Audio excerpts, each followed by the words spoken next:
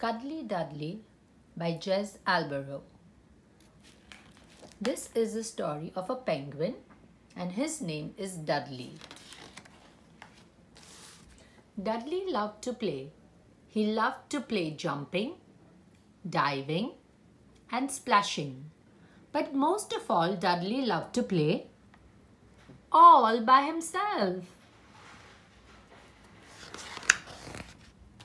The trouble was, Dudley was such a lovely, cuddly penguin that whenever his brothers and sisters found him on his own,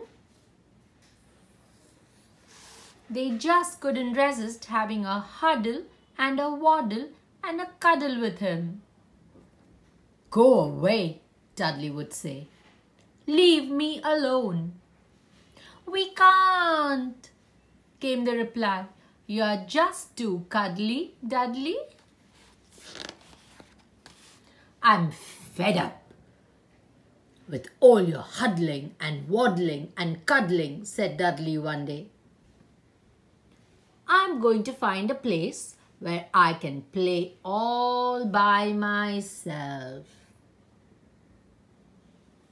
So he waddled and he toddled for many a miles until, quite by chance, he found a little wooden house that looked perfect for a penguin.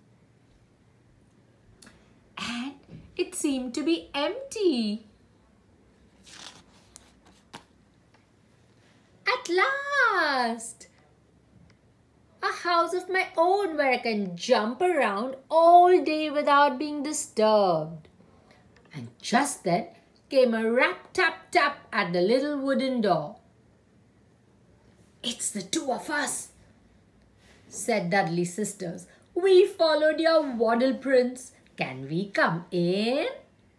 "No, you certainly can't," said Dudley. "I'm very busy and I don't want to be disturbed. So please go away." And he shut the little wooden door and was alone once more. "At last," said Dudley, "a house of my own where I can splash without being..." And just then came a rap tap tap on the little wooden door. "It's us," said his brothers and sisters. "We followed your waddle print. Can we come in?" "No, you certainly can't," said Dudley.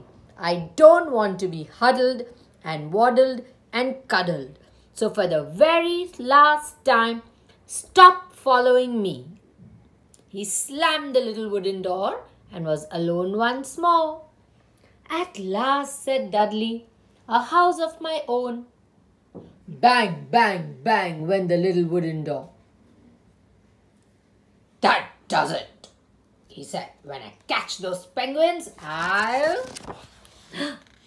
But it wasn't the penguins at the little wooden door.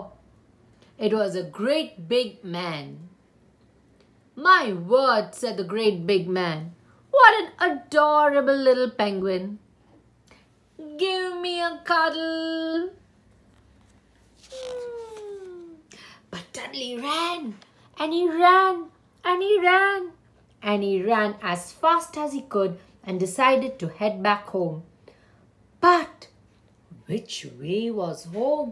There was snow all around and he couldn't find his way home. He was completely lost. And for now, for the first time, he was lonely. There was nobody around. No brothers and no sisters, no friends. He climbed a hill to get a better view, and at the top he saw an enormous orange moon with hundreds and hundreds of sparkling stars huddled all around. "Excuse me," said a penguin from the foot of the hill. "Have you finished being alone yet? We wondered that now that you're back, if you wouldn't mind, whether we could. It's just that you're so cuddly," shouted Dudley, and he bounced down the hill as fast as he could, and then Dudley and all of his brothers and sisters had the best huddling and waddling and cuddling session they ever had.